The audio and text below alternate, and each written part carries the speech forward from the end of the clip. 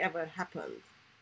Well, you go back to you go back to, I mean, what I mentioned earlier about not being able to question anything Muhammad did. And so when Muhammad took the wife of his own adopted son, when Muhammad had sex with a prepubescent 9-year-old girl, a girl who hadn't even reached puberty, when Muhammad did all of these things, if you have any that's what the verse says. It says, if you have any resistance against anything that Muhammad did or taught, you're not a real Muslim. It says you have no real Islamic faith.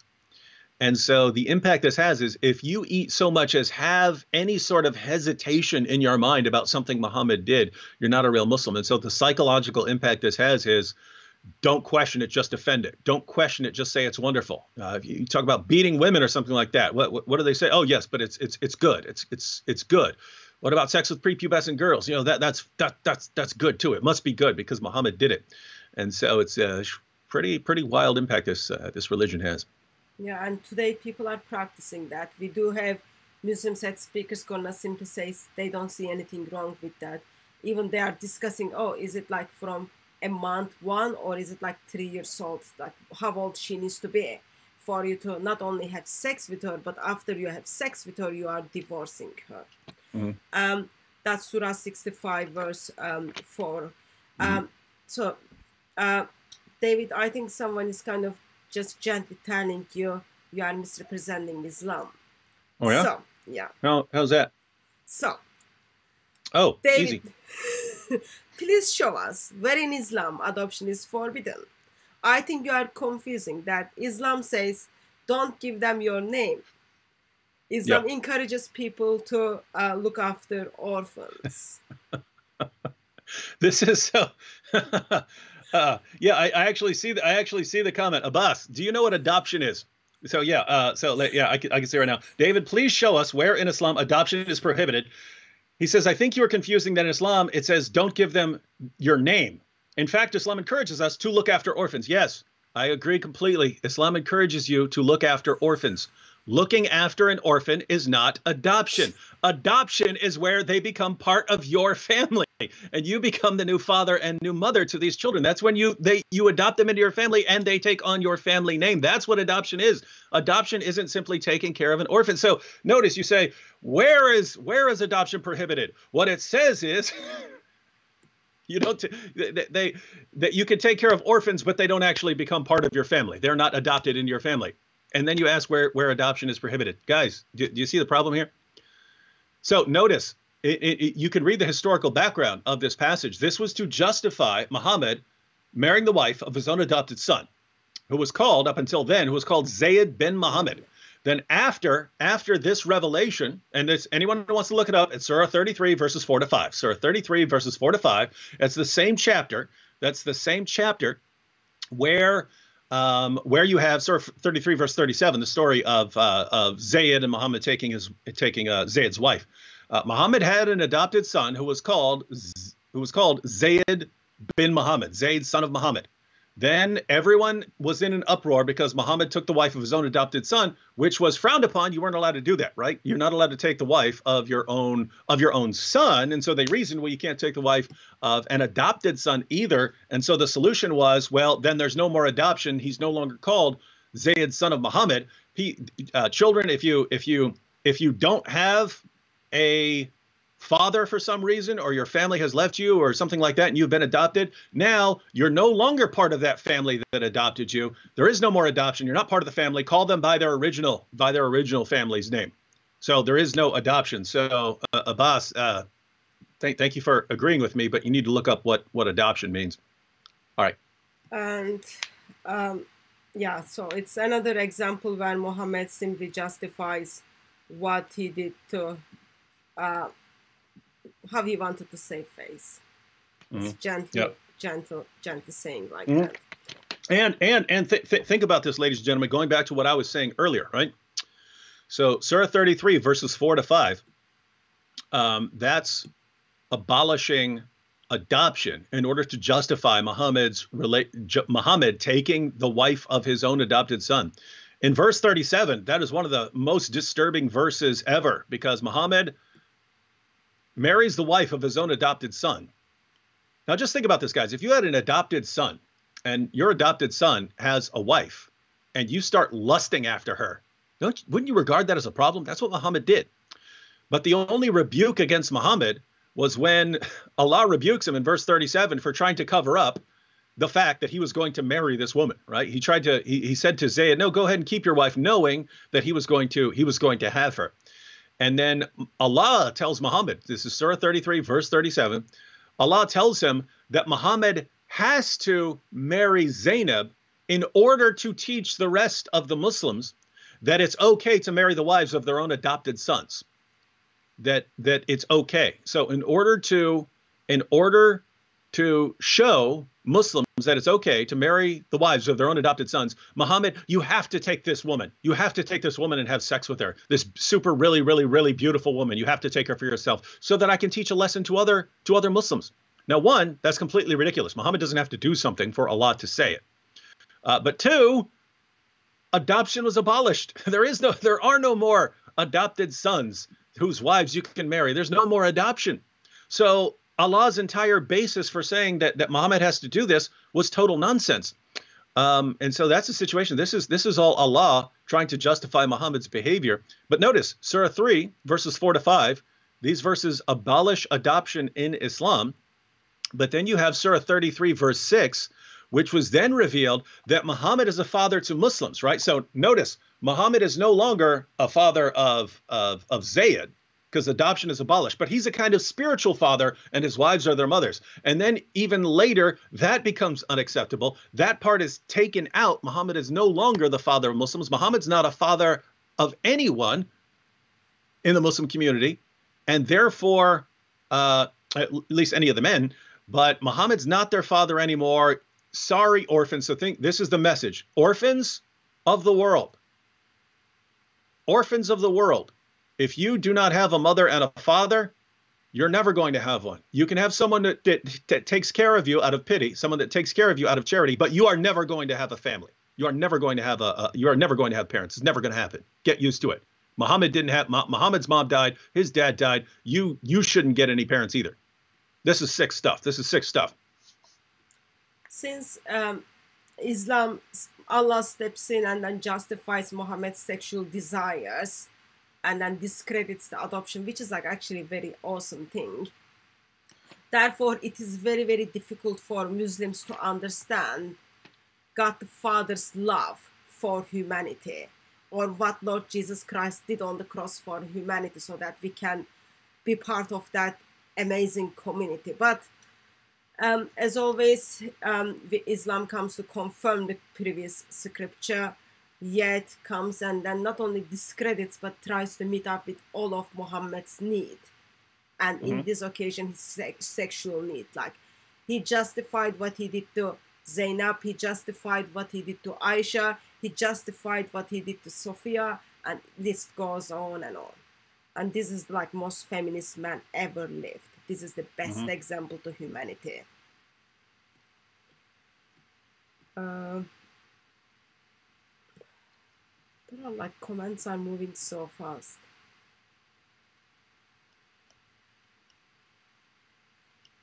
Are more women or men living Islam currently? Yeah, I don't know about the statistics. I know that the statistic in the U.S. is that basically the number of conversions to Islam are offset by the number of people leaving Islam. So as far as conversions, the number is remaining roughly the same. So Islam is only increasing by like birth rates and immigration here in the U.S. But yeah, I don't know the actual statistics on whether it's women or men who are leaving Islam. Really, just based on a lot of the stories, I would assume it's more men who are leaving Islam, because women, if they're married, are usually in a harder situation, right? If you're a woman, you're a Muslim woman, you have 2 or 3 kids or something like that, and you know that leaving Islam might cause your husband to leave you and so on, then it becomes a much more, the reason I'm saying this is I've seen lots of women who want to leave Islam, but they just talk about how terrified they are of leaving Islam, knowing the impact this is going to have on their family and what's going to happen with their husbands. So, yeah. And kind of it is not the statistics, but from my experiences is when a woman leaves Islam and becomes a Christian, she intends to keep it to herself because she knows that her children are going to be taken from her. In England, law of apostasy is not practiced, but it is not surprising that we get to see ex-Christians are being taken middle of the street or got beaten, those kind of things. And especially it is very difficult for Muslim women. But in different parts of the world, like once I've been privileged to sit down in a community where there were over 200 Muslim women. And in that country, I wasn't able to see the men. So it's different from where are you? Also helpful to remember, it's not about, yes, place of woman in Islam is like very, very ugly and very bad. But end of the day, Lord Jesus Christ died for man and for woman. So we want both of the man and woman to be saved. One of the things we have in England mainly is if a Muslim man leaves his family, so leaves Islam, as the time goes on, his family becomes a Christian. So that's a kind of positive side of it. But as you know, is like last week we talked about, or week before that, I met with this nurse in hospital where she was a Christian who became a Muslim in the intention of marrying. And now she wants to, like she says, Islam is practiced at home, which Islam she didn't know before. And she's not happy, but she can't leave it because she knows her son is going to be taken from her and she knows life is going to be awful for her. So there are the consequences of it. And because Islam is so peaceful, that peace doesn't practice well.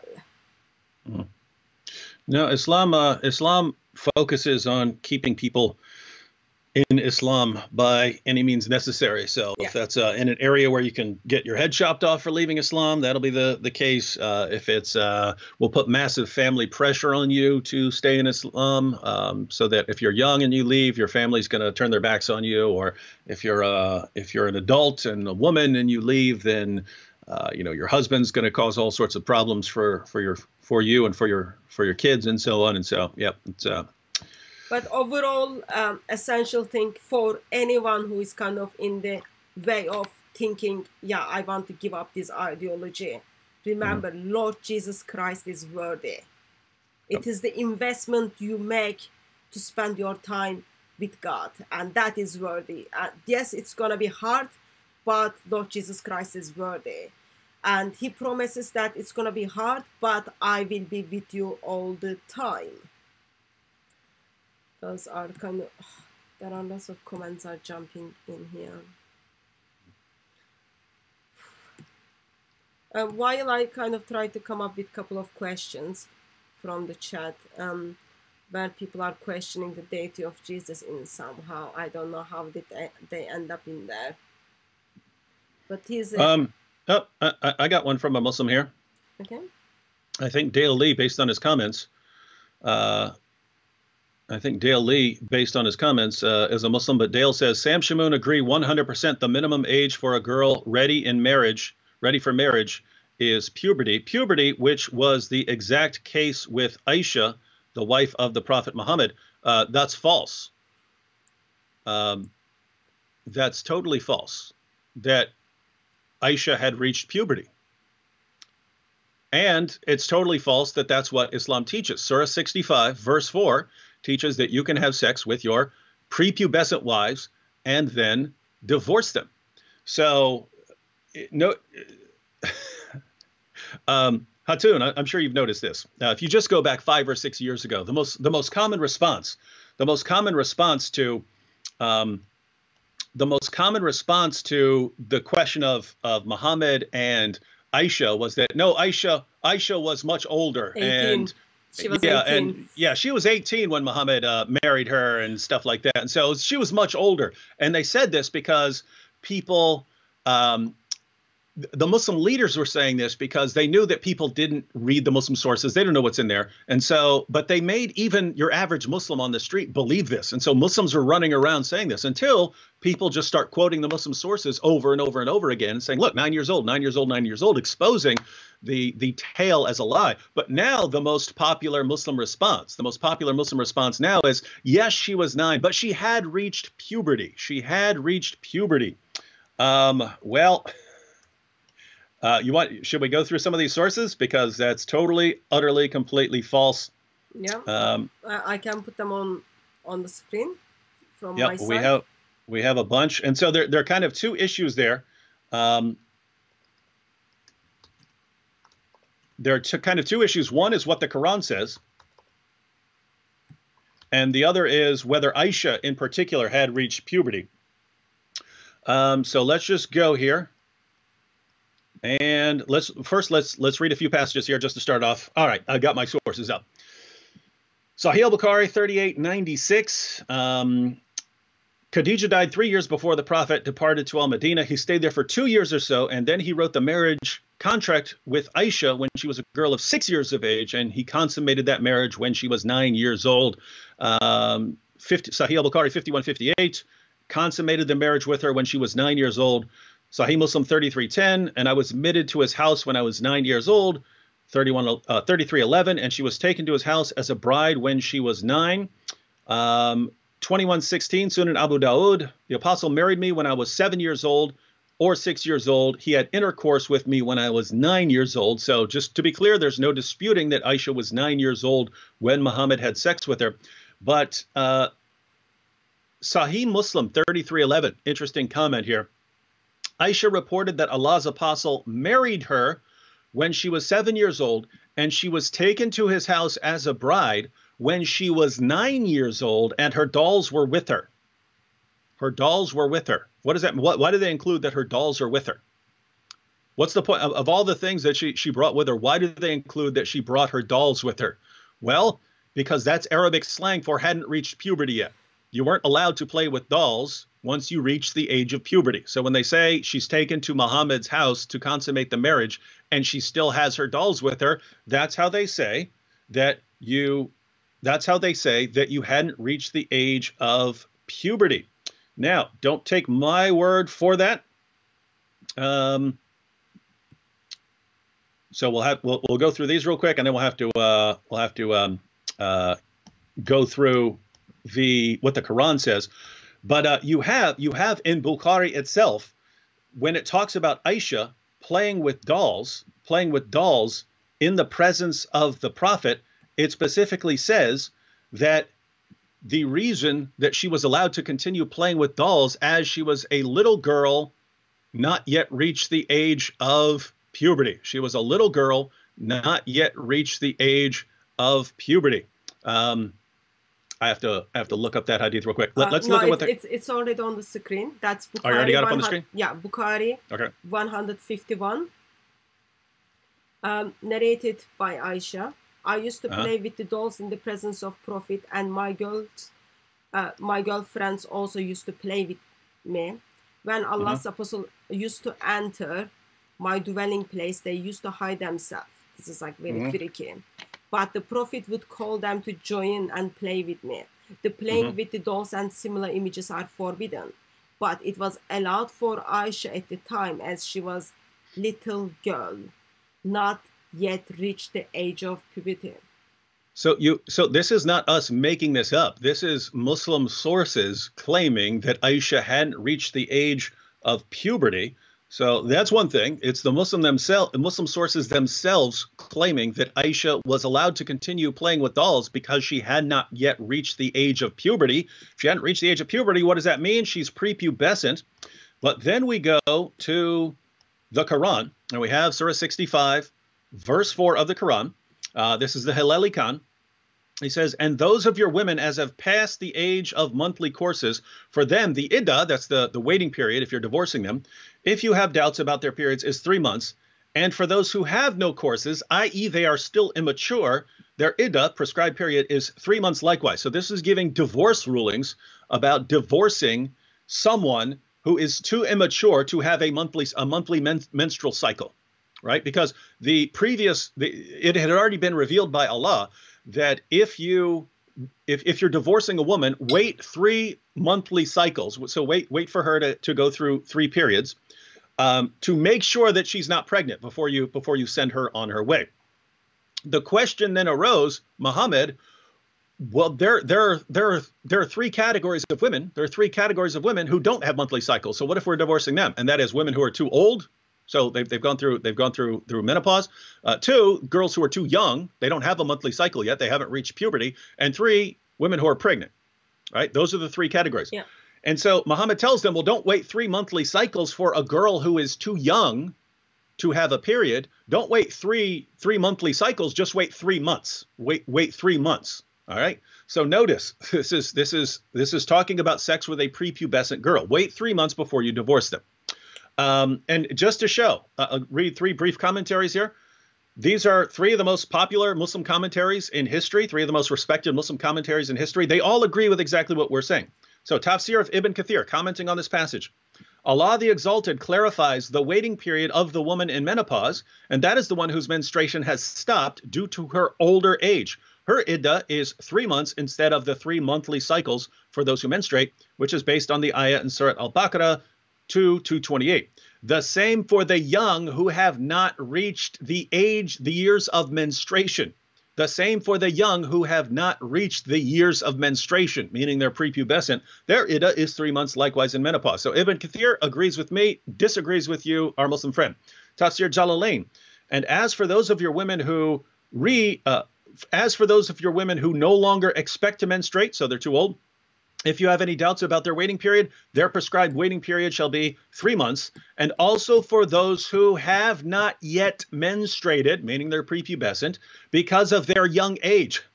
Those who have not yet menstruated because of their young age, their period also shall be 3 months. And of course, Tafsir of Ibn Abbas. And for those of your women who despair of menstruation because of their old age, if you doubt about their waiting period, their period of waiting shall be 3 months, upon which, now we have the historical background. So the historical background of Surah 65, verse 4, is Muhammad is revealing his revelation from Allah about women who are in menopause. And so we have the historical background here. As for such of your women who despair of menstruation because of old age, if you doubt about their waiting period, their period of waiting shall be 3 months. Upon which another man asked, O Messenger of Allah, what about the waiting period of those who do not have menstruation because they are too young, along with those who have not had it because of young age? Their waiting period is 3 months. So the idea here is Muhammad's revealing the part about women who have gone through menopause. And someone raises his hand, well, what about girls who are too young to have a monthly cycle? And that becomes part of the Quran too. The answer is wait 3 months. And so notice, ladies and gentlemen, the myths that Muslim leaders, Muslim apologists spread. This is what this guy, Dale Lee, is being taught by Muslim speakers right now. Yes, she was 9 years old. So notice 5 years ago, no, she wasn't 9 years old. She was 18. Then they got called out on that, exposed on that as liars. They got exposed as liars for that. So now it becomes, okay, well, yeah, she was 9. We admit it. But she'd reached puberty, thinking that we can't go through the sources and show, one, according to the Quran, it's perfectly acceptable to marry, have sex with, and divorce a prepubescent girl all before she's ever had her first monthly cycle. All of that is totally fine with Allah. He gives the rulings on divorcing them after you've had sex with them. So that's one. And two, the Muslim sources themselves say that Aisha had not reached the age of puberty. Now, Hatun, if I were Dale Lee and I saw all this for the first time, and then I thought about where I heard this myth that Aisha had reached puberty, I would think, gosh, did these guys who told me that, have they read these sources? Of course they have. Do they know what the Quran says here? Yes. Do they know what it means about having dolls and her being allowed to have dolls? Yes, they do that. So what were they doing? Oh, you mean they were lying to me? My own leaders and apologists were lying to me to keep me confident in Islam. The same people who tell me the Quran's been perfectly preserved right down to the letter. The same people who tell me that Muhammad is the greatest man who ever lived. The same people who do nothing but lie to me all my life. they lied to me about this too. Maybe, Dale, maybe you need to be listening to some new people. If the people you are going to for your information are contradicting Allah and contradicting Muhammad and contradicting your sources, probably need to listen to some new people. And just how sad of a situation is it where you have to go to two Christians to learn about your own religion because your leaders are keeping this from you. They want to keep you in a state of ignorance. Why? Because that's the only way they know of to keep you in Islam. If I were a Muslim and if I was hearing those things, I guess first thing I would be throwing water on the face of my Muslim apologist or imam who has been lying to me all of my life. But here's the couple of objections. First one is, remember Muhammad, like he was the mercy to humankind. He's the best example to follow. Yeah, but I'm reading the comment you have on the screen. That's funny. Yeah, I'm coming to that. And so he was so generous. As he married this 6-year-old child when he was in his 50s, he expressed generosity and waited 3 whole years to have sex with him. Yep. Therefore, Aisha was old enough to marry with Muhammad. That's the first one. And second one is on the screen, who is just simply discrediting all of the Quran and then Islamic sources. Because next comment in this also talking about we can reject the hadith if it is disagrees with the Quran. They reject the hadith if it contradicts the Quran. The Quran says you can have sex with a prepubescent girl. Yeah. So how's Muhammad having sex with a prepubescent girl a rejection when he's doing exactly what the source says? But okay, so just to go through them, it sounded like the objection was that, well, he married her when she was 6 and then didn't have sex with her until she was 9, and they conclude, and this is the Muslim case for that she had reached puberty. Well, he waited. He must have been waiting for something, and so he must have been waiting till she reached puberty. Not what your sources say. My goodness, Muslims, if you want to do something in your entire life that is worthwhile, read your own sources so you don't have to have your leaders lying to you about this. The hadith tell us what happened. The hadith tell us exactly what happened. Aisha got some sort of sickness, and all her hair fell out, and she's going around bald. And Muhammad waited until she got over that sickness, and her hair grew back. Her hair grew back in when she was 9 years old, and then Muhammad had sex with her. He wasn't waiting. He was waiting till she wasn't bald. That's what he was waiting for. And also that's what your sources say. Mm-hmm. Yeah, and also there are sources which talks about actually Muhammad didn't pay the dowry, and then Abu Bakr said, okay, you don't need to pay the dowry. You can just have sex with her. Yeah, and so well, you actually have multiple suggestions. The other is like he just couldn't. She was like too small for him to actually penetrate, right? But there's nothing in there about him waiting for puberty. That's it. That's just a myth. So the other one here, the other issue was he said that we just read the sources. We just read the sources. He said that the passage in the Quran, is not talking about a girl who's too young for her monthly cycle. It's talking about someone who has some condition where she doesn't get it. Let me read the historical background again. According to Ibn Abbas, this is one of Muhammad's companions and his relatives. Why in the name of common sense would a Muslim today in the chat think that he's a greater source of information about the historical background of the Quran than Ibn Abbas, let alone Ibn Kathir and the two Jalals? In other words, the greatest Muslim commentators of all time. You got a Muslim in the chat saying, nope, they're all wrong. I know better. So Ibn Abbas, what does Ibn Abbas said? Ibn Abbas, who was a companion of Muhammad, gives the historical background. Let's read it one more time.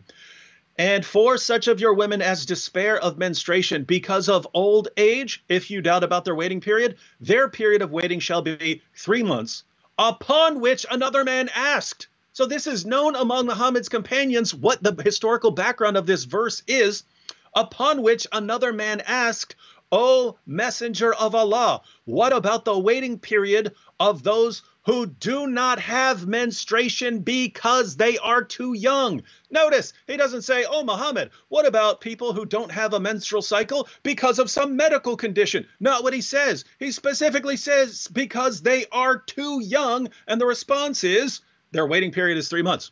So, again, Ibn Kathir, The same for the young who have not reached the years of menstruation. Tafsir Jalalain, so the two Jalals. And as for those who have not yet menstruated because of their young age, their period shall be 3 months. And Ibn Abbas says, someone basically raised his hand and said, Muhammad, you're talking about women who have gone through menopause. I have another question. What about girls who are too young? What about girls who are too young?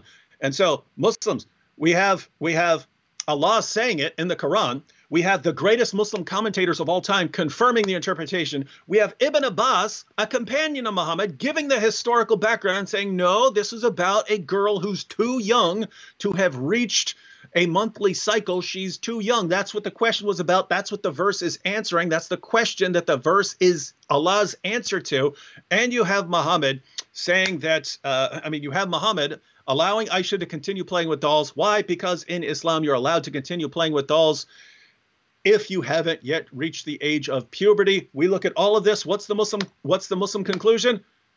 Nope, she'd reached puberty, and that's all Allah is saying. And we throw out Ibn Abbas, we throw out Muhammad's companions, we throw out the greatest commentaries of all time. We throw the word of Allah under the bus to make us feel better about our religion, and we ignore what the hadith said. And this is what we do. And notice, Hatun, we've talked about this is what they always do. We read passage after passage after passage after passage in the Muslim sources, talking about entire chapters of the Quran being lost and forgotten, entire large passages, hundreds and hundreds of verses being lost, verses being eaten by a sheep. We go through those passages. We ask the Muslim, what do these passages mean? It means perfect preservation right down to the letter.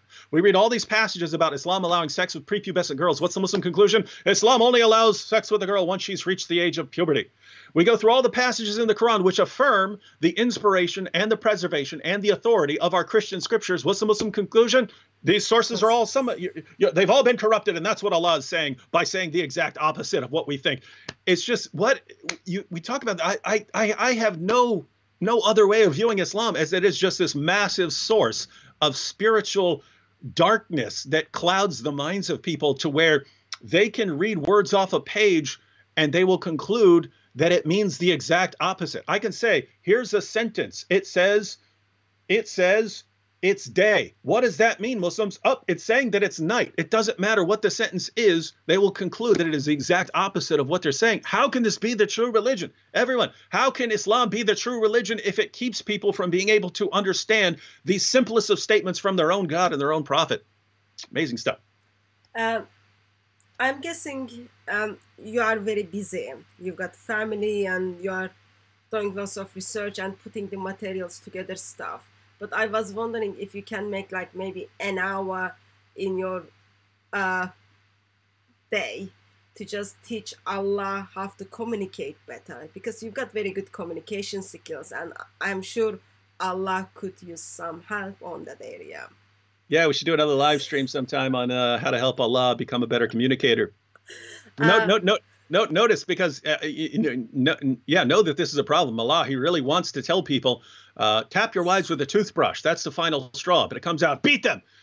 He wants to say, guys, only fight in self-defense. It comes out, fight those who do not believe. You know, Allah's trying. He's trying really hard to say what He means, but he can't do it. It always comes out something very horrible and violent. And notice, the longer Allah goes, the worse He becomes at communication, right? Yeah. So early on, when Muhammad's receiving revelations, it's to you be your religion and to me be my religion. Muslims say that when Allah said that, He really meant it. He really meant to you be your religion and to me be my religion. Later, when He gets to fight those who do not believe in Allah, when He gets to, you have to subjugate people based on what they believe. When it comes to fight, not just the unbelievers, but also the hypocrites, all these passages about fighting people based on what they believe. Allah suddenly, He'd lost it by then, right?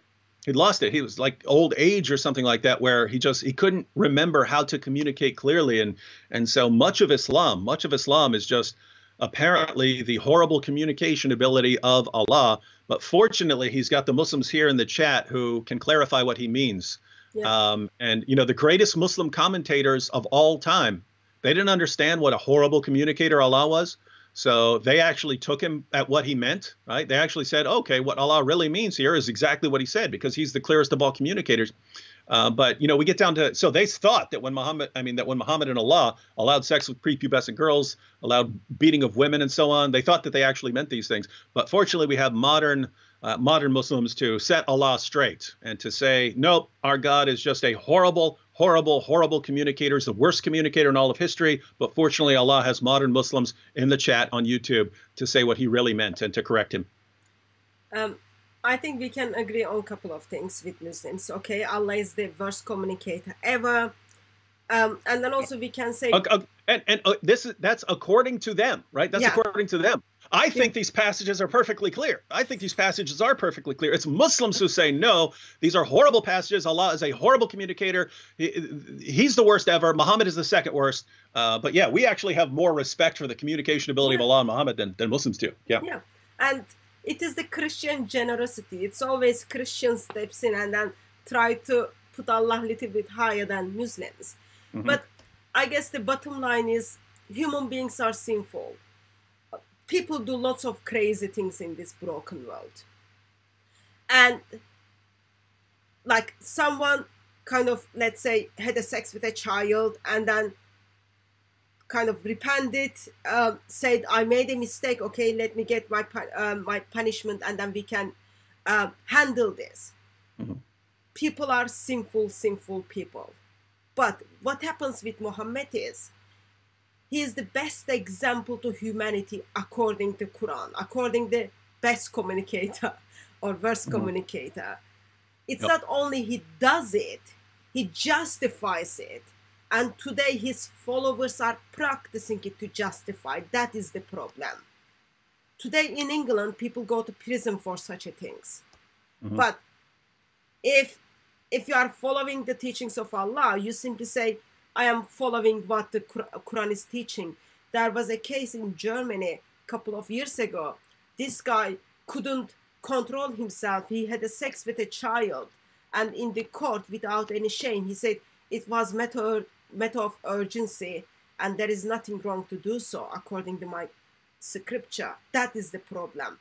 What Islam teaches, how Muhammad tried to justify it, applications are in today's world. That is the problem. Not like sinful people do sinful things. It is how people are justifying and taking Allah behind them to say, yep, this is okay, let's continue to do it. And this is like supposed to be the until eternity. Like it's not just for 7th century, according to Muslims. It is applicable to at all times. Sadly, just fails in lots of places. Someone says, please tell Dr. Wood that code is the miracle of reinterpretation. Yeah, miracle of reinterpretation. Yeah, that's great. You have two comments from Dale Lee real quick. He says, so again, Dale Lee is a Muslim. He says, does the word young mean before the marriage age of puberty, or because of her period is late because she's too young? Let's just go back. Ibn Abbas, companion of Muhammad. Another man asked Muhammad. So this is what Surah 65 verse 4 is answering. O Messenger of Allah, what about the waiting period of those who do not have menstruation because they are too young? Too young for what? Too young for menstruation. Jalalain. As for those who have not yet menstruated because of their young age. Have not menstruated. Why? Because of a disorder? Because of some other problem? No. Have not menstruated because of their young age. Ibn Kathir. The same for the young who have not reached the years of menstruation. So they have not reached the time in life where they start menstruating. How? In the name of common sense, can Allah make it any clearer that he's talking about girls who have not reached menstruation? It's like, my goodness.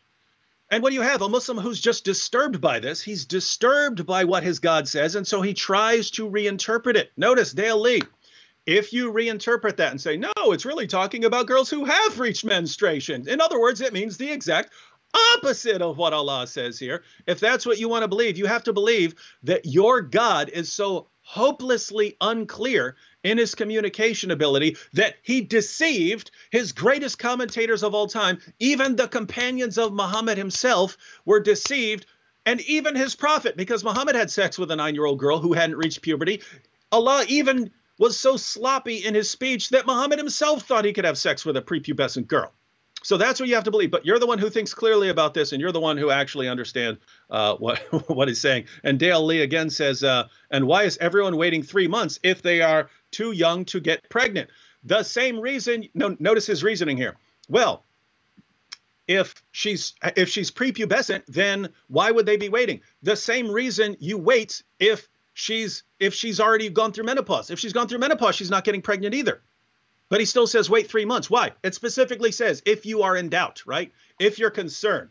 In other words, you don't know biology very well. And so you just don't know whether she can get pregnant or not. You don't know if something weird is going on. And so if you are in doubt, go ahead and wait 3 months.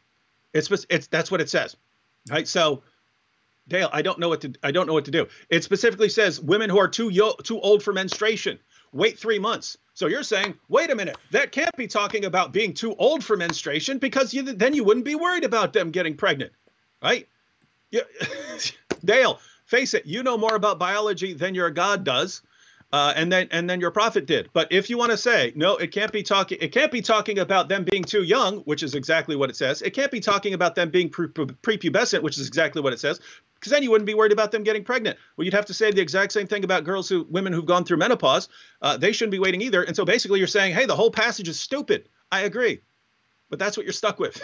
That's what you're stuck with. So he's saying, just wait 3 months. And you as a Muslim, you should be taking that as an okay principle. Wait a minute. I'm not waiting 3 monthly cycles. What am I doing? Just wait 3 months. That's what the passage is saying. You're going to divorce a girl who's too young for a bra. She hasn't reached puberty. Wait 3 months. And if you're divorcing an older woman, no problem. Just wait 3 months. So that's what it's saying. But yeah, I don't know what to do. I don't know what to do, Hatun. Guys can't read words off a page and understand them. No, they do read it. They do understand it. But there is a game called Denial, and they quite enjoy that game. So this is how it works. I'm sure you already have the experiences. So first, they would do their best to defend. They do their more best to defend more. They do their more best to defend more. And at the end, they will all give it up. That's how it works. That's how it works. Hang on. Dale Lee says, why didn't you quote Ibn Abbas about the age of marriage being puberty? Well, and the Quran actually says the age of marriage is puberty. Dale Lee, give us the Quran verse saying that the age of marriage is puberty, chapter and verse. We'll go ahead and read that. And best case scenario, you've got a contradiction on your hands. Best case scenario, because Surah 65, verse 4, clearly allows marriage to and sex with prepubescent girls. So give us chapter and verse. We'll go ahead and take a look at it and see if Allah has contradicted himself here. I think usually, I might be wrong. Yeah, we know. Yeah, we know. Yeah. Let him say it. Yeah. Other thing is, like, sake of the argument. Okay, let's say, yes, they have to wait until child gets her period. But if you think, I don't want to be mean, like, I'm very careful, especially when I have Christian guests, that I am in the boundaries. But man who is in his 50s thinks it's okay to have sex with a child who is only 9 years old because she had her period. Like, imagine that, like, don't imagine it, but like, imagine that, like, physically. She's just a child. Her body hasn't even grown yet. Like, her private part and versus his private part. How that's gonna work? Like, the damage it's gonna cause to her. That's just, even sake of the argument, yes, it's okay to marry with someone who just had her period age 9. Still, biologically, that is dangerous and that is just ugly. You are a man who is in his 50s. Where is your brain? Might be, but... all right, let's go ahead and check out. He gave he gave Ibn Abbas, so prove the orphans. So this is his interpretation of 4:6.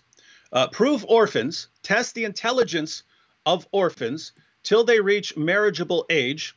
And Ibn Abbas puts the age of puberty. Then if you find them, if you see that they possess sound judgment, righteousness in religion, and a tendency to protect their wealth, deliver unto them their fortune. Notice what the Quran actually says is prove orphans till they reach marriageable age. And then Ibn Abbas adds age of puberty. This is about giving them their money, right? This is about giving them their money. Yeah, this is about you have money for these girls. And so, in other words, you've got an orphan. She has an inheritance waiting. Her parents have died. She's got money, and you're holding on to the money for her. You've got the money for her, right? When do you give her money? Well, you have to wait until she's grown a bit. So he's pointing out here that Ibn Abbas says that the marriageable age is the age of puberty, right? So if Ibn Abbas is correct, then what is the marriageable age? Well, first of all, if we throw out Ibn Abbas, what's the marriageable age? I don't know, 6, 7, 8, 9. Muhammad married Aisha when she was 6, right? So, yeah. So that's a marriageable age. That is an age when you can marry a girl, 6 years old. As far as when you can have sex with her, we know that Muhammad had sex with a 9-year-old girl after her hair grew back, right? Once her hair grew back, Muhammad went ahead and had sex with her. So if Ibn Abbas is correct here, that marriageable age means the age of puberty, best case scenario, best case, this is just a contradiction, right? So if I were a Muslim, I would say, well, Ibn Abbas has to be wrong about the age of puberty here. It's not what the Quran says. It just says marriageable age. So that could mean 6, 7, 8, 9, according to Islam. He's saying puberty is the age that's actually counts. You have to reach puberty. Ibn Abbas says it, not the Quran. Ibn Abbas says it. But if Ibn Abbas is right, best case scenario, Allah has contradicted himself on this, because Allah says very clearly that you can marry, have sex with, and divorce girls all past the age of puberty. I mean, all before the age of puberty. And Ibn Abbas himself says that. Ibn Abbas says that verse, Surah 65, verse 4 of the Quran, was about divorcing girls who were too young to reach the age of puberty. So, best case scenario, you got a contradiction. As a Muslim, if you want to say Allah contradicted himself, that's fine with me. Or you can say Ibn Abbas is wrong when he talks about the age of puberty being the age of marriage. Notice you could try to reconcile them by saying, yeah, that's the standard age of marriage. When it says the marriageable age. Yes, people tend to wait until girls have reached puberty, so that's the age of marriage. That's the age of marriage that you're waiting for. But that's not an absolute. You don't have to wait in order to have sex with a girl until she's reached the age of puberty, because we know that because Muhammad did it and Allah allowed it. And that would be the way to reconcile them, that this is just a standard age because most cultures wait until a girl has reached puberty. Muhammad was different, and his God was different. So I think that's the best you can do with that passage. Again, so your options are, one, when Allah says marriageable age, he means puberty. So that's one, in which case he's contradicted what he said in Surah 65, verse 4, and your God contradicted himself. And so if you think the Quran has no contradictions, you'd be wrong. Two, you can say Ibn Abbas is wrong when he says marriageable age is the age of puberty. Marriageable age is just whenever her dad says, go ahead and marry my daughter. It doesn't matter if she's 6, 7, 8, 9, doesn't matter anywhere in there. In this case, you'd have to say, what age do fathers normally say their daughters can get married? So 6, 7, 8, 9, that's fine. This girl doesn't have father and mother anymore, so we'll apply the same age to them. And that's when you give them their money. Or you could say that when it says marriageable age, it just means when people normally marry, when people normally consider it appropriate to marry a girl, even though this is not a rule with Allah. This is the age at which girls tend to get married in our culture, even though it's not an absolute. Those are your options. None of them are good. None of them change what Surah 65 verse 4 means. And so, Dale, I have to say, if you're embarrassed by your prophet having sex with a 9-year-old girl and you're ashamed of your God for allowing it, you're ashamed of your God and prophet. Why are you defending them? Why are you defending a God that you're absolutely ashamed of? Why are you defending a prophet that you're absolutely ashamed of? I don't know. Let us know. Just a side note, it seems that he went to Answering Islam website to give you those sources. Just beware of it. Yeah. Some Muslims are using your website to defend Islam. Oh yeah, yeah, I know. We know that. That's why we know these passages, and it's just amazing, right? Because here's what's amazing, right? We can show them a verse saying exactly what we say. We can show their greatest commentators of all time agreeing with us. Then they will quote. Then they will tell us that Allah is the worst communicator of all in all history, and that Muhammad is the worst communicator in all of history besides Allah. And then they'll try to quote Allah and Muhammad defending their point, and then they'll go to our websites to get their information, and it's just, gosh, it's amazing, guys. If you're telling us that Allah is the worst communicator in all of history, he's such a bad communicator that even his greatest commentators of all time agreed with us. How do you then go to that same God who's the worst communicator ever and quote him to try and explain what he means when even in the best case scenario for you, he's contradicted himself? This is amazing stuff. And in a sense, it is good. So they do not trust their sheikhs, their imams, their Muslim apologists. They trust Christians when it comes to... Yeah, they know that. Yeah. Oh, well, I would love to go more, but I am aware that you've got live stream which is coming up, and we already been live 1 hour 48 minutes 8 seconds. So I'll just pick the last question. So I'm not gonna go to Dale again. Let me pick the last question. So if Islam is simply, according to the Quran, just discrediting the place of woman when it comes to, as a wife, she can be beaten, and she can be married as a child. Can we kind of say those are our top 5 reasons that someone should leave Islam? Like, can someone put those as a reason to leave Islam, or would you say there needs to be other reasoning for this? Like, is the place of woman when it comes to Islam will be one of the top points that someone should give up the ideology? Yeah, I would say certainly, because we know, and we know medical studies and so on, the harms of having sex with prepubescent girls and so on. They have massive problems in places where this is practiced, because, and Muslims never seem to understand this. You can go to their greatest apologists. They don't seem to understand this. They all have this attitude, old enough to bleed, old enough to breed. So even the ones who say once a girl has reached puberty, she's ready for intercourse. Guys, that is medically false. Yes, you can get pregnant. That doesn't make it a good idea. As Chris Rock once said, you can drive with your feet. That doesn't make it a good idea, right? Here's why. Puberty is a process. It takes several years. It starts, a girl's breasts start developing. She gets her monthly cycle. Then her entire body starts going through the process of change. Her hips begin to widen. Her birth canal begins to widen. That process takes a few years. So, and this is a problem, especially in areas of Africa where girls are, I mean, they have, it's pretty sad to read about them, but basically, as soon as these girls are getting pregnant, as soon as they can get pregnant, right? As soon as they can get pregnant, they're getting pregnant. Well, guess what? They still needed a couple of years for their body to prepare to deliver a baby. Their body is not ready, right? They're physically capable of getting pregnant, but their body has changed, right? And then these girls die, or they need C-sections and so on.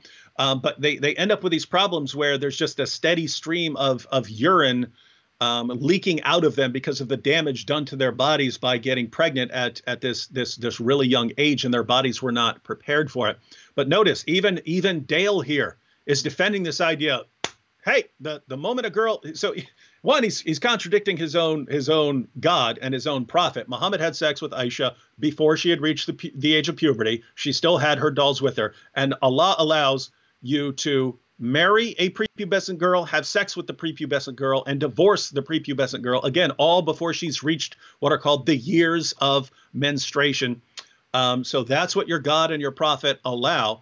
But even if we were to go with what Dale says, and if we agreed with him that once a girl's old enough to bleed, she's old enough to breed, this sick mentality, that's false. That's biologically false, right? It is a bad idea for a girl to get pregnant the second she can get pregnant. She should not be having sex then, because it is dangerous for her to get pregnant at that young of an age. Her body needs to change. Her hips need to widen. Her birth canal needs to widen so that her body is actually physically prepared to give birth. So even best case scenario, if we went with the reinterpretations of modern Muslims, they're still wrong.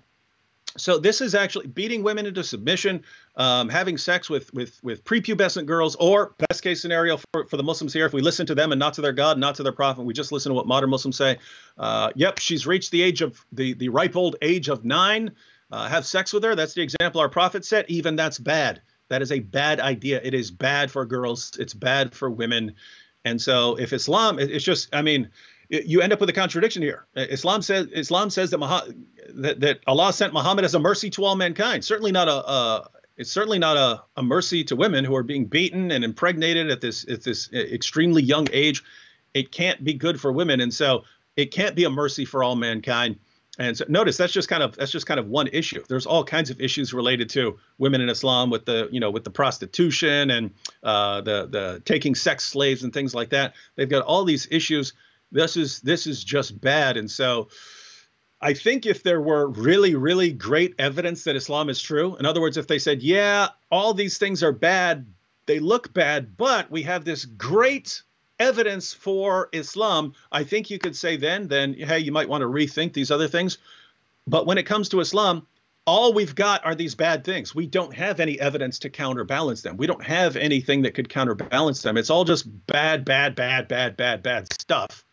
And we never get to any actual evidence. And the actual evidence we do look at, the perfect preservation of the Quran, Muhammad's the greatest man ever, the arguments that they do give us, they fall apart upon the slightest bit of research. And the only way around it is for Muslims like Dale Lee to completely reinterpret everything their God and prophet said. But guys, we're not reinterpreting them, right? We can't accept your religion based on your modern reinterpretations. If we wanted to accept your religion, it would have to be based on what your God and your prophet said. But your God and your prophet are the ones you're saying we can't trust because they couldn't communicate.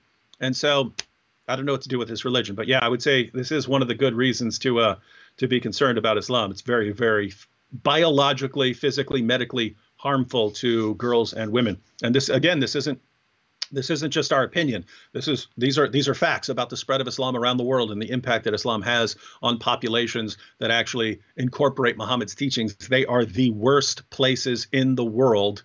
They are the worst places in the world for women, Muslim majority countries. And thank you very much. Thank you very much sharing all this knowledge with us and telling simply I'll put that in one sentence: keep away from Islam. Mm-hmm. It is like very bad for humanity. Keep away from Islam in all form and all shapes. Please do kind of watch the video again. Hopefully you will get the references. I try to post some of them. Purpose of this is not we get more information for ourselves. Purpose is you get the information and you share it. Sharing is caring. And the people we share it, Muslim people, because they are in very, very terrible place. And we want them to come and bow down Lord Jesus Christ. And remember, there is at 1 o'clock, 8 o'clock David Wood's time, 1 o'clock our time, there will be live stream in Acts 17 Apologetics. Please be there to see another destruction of Islam, another destruction of Islam. You can kind of watch that. And also, let me put the last link. And David, thank you so much for coming in and helping us. My prayer is that we will use it for the kingdom, and also hopefully we will see you again. Until then, look after yourself, keep safe, and be blessed. Amen. God bless you.